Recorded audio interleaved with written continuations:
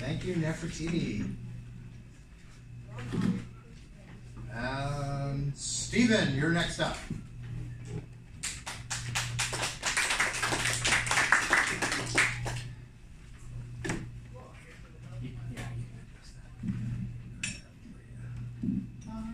Yeah, that's good.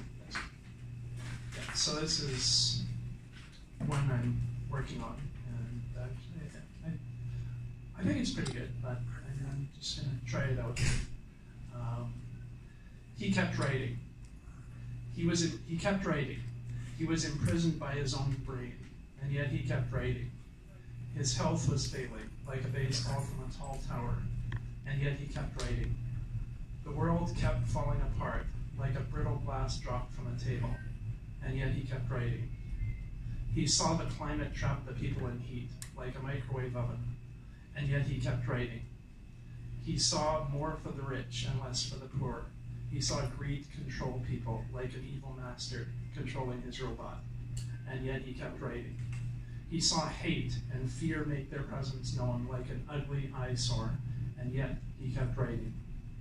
He saw hope disappear, and yet he kept writing. He kept writing and writing and writing until he could write no more.